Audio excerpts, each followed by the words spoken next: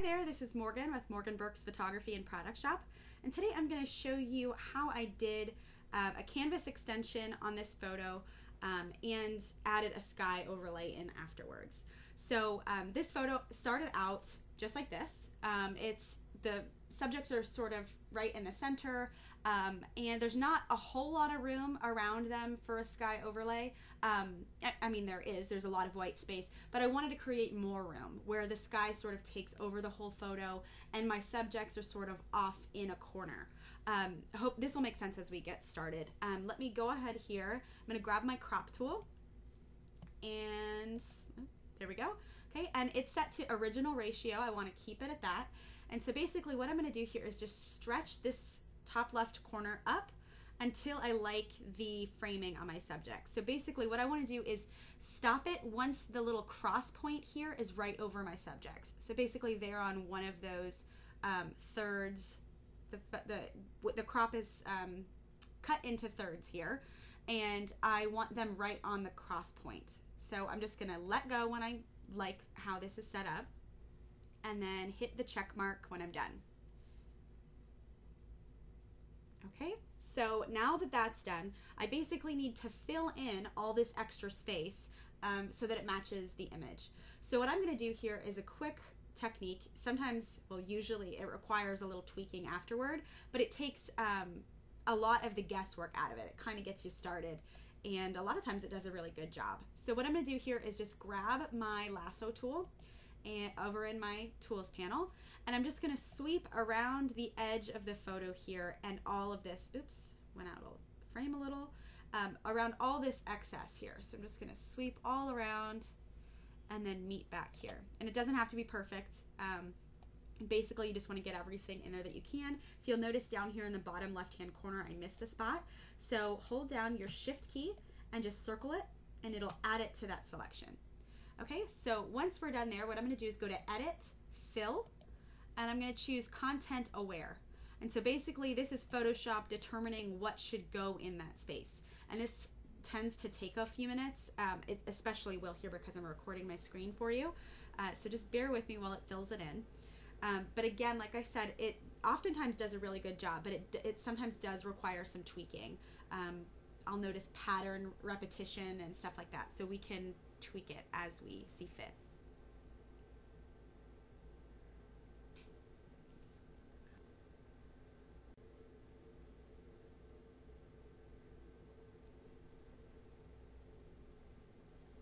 Okay, so there we have it. I'm going to hit Control or Command D on my keyboard to deselect, so that it just gets rid of those marching ants, and so I can see what we're working with here. So if you'll notice, it sort of created this on a curve here, which I actually don't mind. I shot this photo at the bottom of a hill, and I sort of did want it to look like it was slanted a little.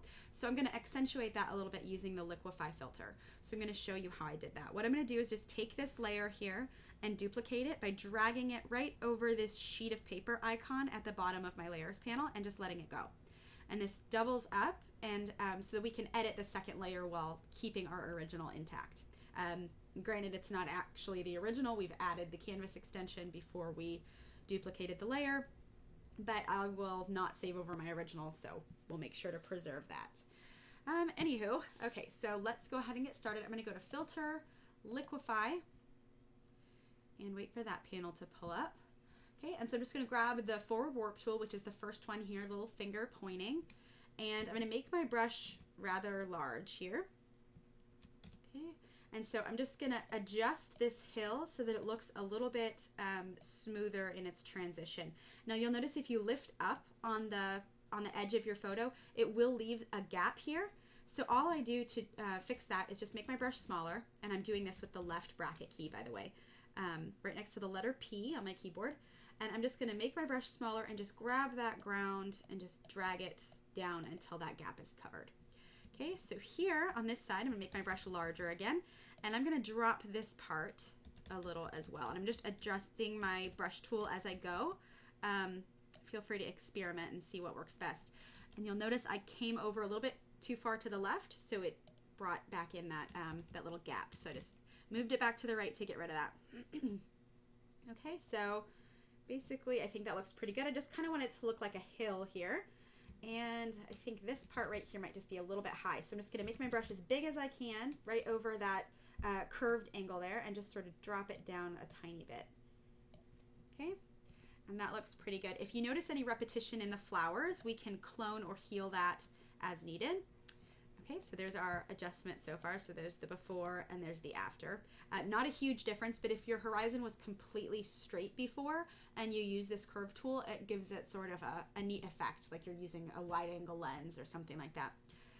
Okay, so if you do notice some repetition in the flowers, what you can do is you can grab your healing brush tool and you can make a selection somewhere else. Let's say that this flower here matches too closely this flower here. So what we can do is just grab a different area on the image, wherever you want. You can experiment. I'm just going to grab right here over these little plants and just sort of make my brush smaller and just paint right over that little yellow one just to cover that up. So I didn't repeat the whole pattern there, just a little portion of it. And you can, you know, I'm alt clicking here to grab this source, and then you can repeat that as well if you need to somewhere else. Just to sort of make a different pattern. Again, this is up to you. You could have left the yellow flower if you wanted. It's your choice. Also, I noticed there's 3 dark spots here that sort of repeat. So what you can do is you can just grab the clear sky and then just sweep up on those little spots just to sort of get rid of them so they don't repeat. And I'll do that one too, so it's not repeated. There we go. So I actually think that one looks too much like a mouse cursor, like a cross point or something. So I'm just gonna blur a couple of those out with using the healing brush, and I think that looks pretty good. So I'll just leave it there. This is definitely up to you. You can tweak as much as you want. There's a dot here. I'm just going to get rid of that as well by clicking on the white sky and then just painting over it. You may need to go over it a couple times if it doesn't do it right the first time. Okay, so there's that. Now what I'm going to do is just add my sky in. So we're going to go to File, Place Embedded. If you're on an earlier version of Photoshop, it might just say File, Place. I'm going to scroll down to Violet. This is the Scenic Skies Pack 2 collection. I'm just going to grab the overlay Violet and hit Place. And because we've extended our canvas, the sky overlay actually looks smaller than our image. That's totally fine. I'm just going to put it up in the corner and stretch it to fill the whole photo. Now, since we've adjusted that horizon line and it reaches the bottom of the photo, the sky reaches the bottom of the photo, I'm going to make this sky just as large as the whole photo. On your image, you might just want to make it as big as the sky opening is, wherever the sky touches in your photo. Since mine pretty much reaches the bottom of my frame, I'm going to make my sky as big as the entire image. Okay, then I'm going to hit the check mark at the top of my screen. And my next step is to change the blend mode from normal. First, I want to make sure that my sky overlay layer is selected. Mine is automatically because it's the very last thing that I did. If you accidentally click something else, though, you will want to go back and just select your sky layer. Let's say you had accidentally clicked a different one. Go back here, click your sky layer, and then where it says normal, you're going to change this to multiply. And this will allow your sky to go ahead and begin blending with your photo. From there, we're going to add a layer mask, which is right here at the bottom of your layers panel. Again, I have my sky layer selected when I'm doing this. So I'm just going to click this rectangle button with the circle inside, and it adds that white layer mask. When your layer mask is white, it means that whatever is on this layer, in our case, our sky, is completely shown in your image. So if the whole layer mask is white, that sky is completely visible everywhere on your photo. In our case, we want to paint with black to remove the sky anywhere it doesn't belong. So over my subjects and over the ground.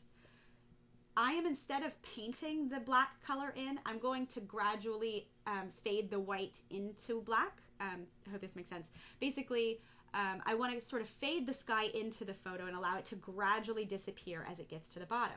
So what I'm going to do is grab my gradient tool. If yours doesn't show, if it's the paint bucket tool or something like that, just right click on it and you'll see gradient tool within the flyout menu. So just select gradient tool, and you want to make sure that your layer mask is selected. This will not work if it's not on your layer mask. So next, I just make sure that white is my foreground color.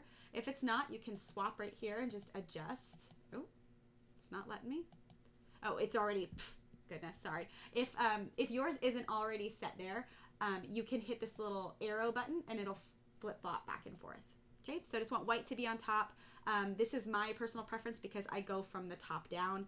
again, if you make a mistake the first time, you can just switch your colors and try again. Okay, so since we created this angle that the subjects are on, and it's sort of like a hillside, I want my sky to sort of fade from the top left of the image or start strong at the top left and fade toward the bottom right. So I'm going to kind of go at an angle here with this image. So what I'm going to do is start about halfway up the sky, and this is just experimentation. I'm just going to try it and see what I think. And I'm going to let it go right over my subjects. And I feel like that's a little bit too harsh of a line, so I'm going to try it again. I'm going to start at the top of my sky, a little higher this time, and drop it down to the ground. Oh, and that is a little worse. Okay, so I'm going to come here to the bottom of the sky. And again, this is just trial and error, so you can try this as many times as you'd like. Okay, so bottom of the sky to the ground worked best for my liking of this photo. So what I'm going to do here is once your layer mask has been faded, it takes away a lot of the work. It's sort of blended a lot of that for you. However, there might still be sky pattern over your subjects, and there might be some sky that got removed that you want to add back in. So this is where we can tweak with a brush. So I'm going to grab my brush tool, and remember, anywhere that's white, your sky is showing. Anywhere that's black, your sky is hidden. Okay, so if you want to hide more of the sky, you just switch your color to black. And in this case, I can go to 100% opacity on this brush by hitting the 0 on my keyboard. Making my brush as small as I can to just fit right here in my subjects, and just making sure to paint all that sky off of the skin here. And this will just ensure that you can't see the sky texture on them. Now you will definitely want to zoom in here and get really close on your photo and a little more precise than I'm getting here, especially if you're printing these images large, like on a canvas. But okay, so once I've at 100% opacity removed this from their skin, I'm going to go down to about 30% opacity or 40% opacity, I'm sorry, by hitting the 4 on my keyboard. And so now I'm just going to sort of fade it over his clothes here. Now, and usually over clothes, I'm not super concerned with the sky color or texture showing, so I'm a little bit more gradual with that. Over the skin, I want to make sure it's completely removed, but over clothes, I'm not so picky. I actually think it kind of looks a little better, like they look like they belong in a scene with that color sky when the color is sort of affecting the subjects themselves. So what I'm going to do is just go back to 100% opacity. I notice a little darkening of her chin here. You may want to zoom in and get super perfect on this on your image. I'm going to go ahead and just leave it there for now. And then what I want to do is switch my color back to white, and I'm going to add the sky back in anywhere that it got removed too strongly. So I'm going to do that at 10% opacity, and I'm going to do that by hitting the 1 on my keyboard, and you'll notice the opacity is changed to 10%. Okay, so I'm going to make my brush larger by using the right bracket key, and I'm just going to paint anywhere I want that sky to be a little darker. So when I used that gradient tool, it faded the sky as I wanted it to, but in this case I want to just add a little bit more back in selectively. So that's what makes this pretty cool. And the gradient tool is awesome because when you're outside, skies naturally sort of fade as they reach the horizon line. So this kind of adds to that believability factor by making the sky really strong up top and then sort of, you know, gradually getting lighter at the bottom. It enhances the believability there. So this is pretty much where I would stop at this point.